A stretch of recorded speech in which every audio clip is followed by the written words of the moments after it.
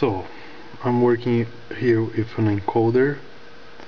An encoder is an endless button who I can rotate as much as I like, and it has 3 pins here to detect if it's going forward or backwards, and another 2 pins for the click, but I'm not using the click here.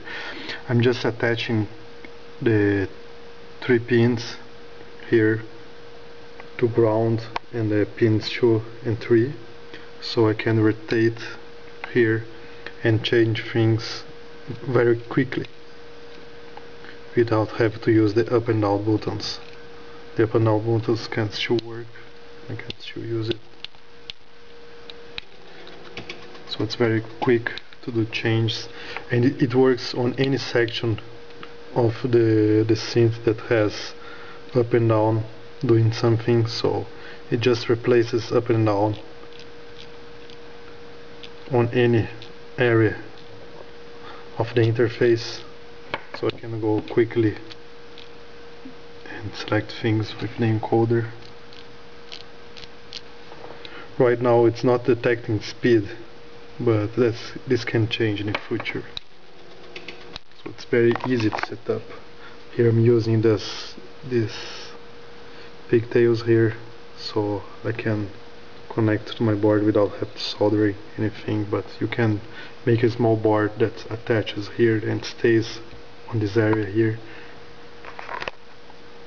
and leaving the encoder permanently in place. So it's very easy to use.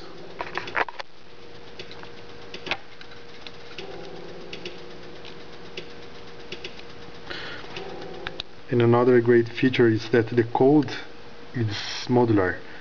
By default it's not attached to anything, so you have to go to the Config.h file and enable it.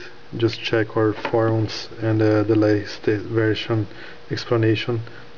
It's there, so it's very easy to use, and it's going to use interrupts, so it never misses any point of the encoder, even if you rotate it very quickly.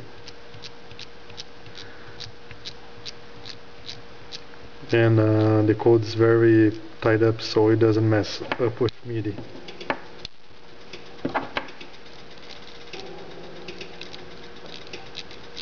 You can see it doesn't slow down the MIDI at all, even if I rotate it like crazy.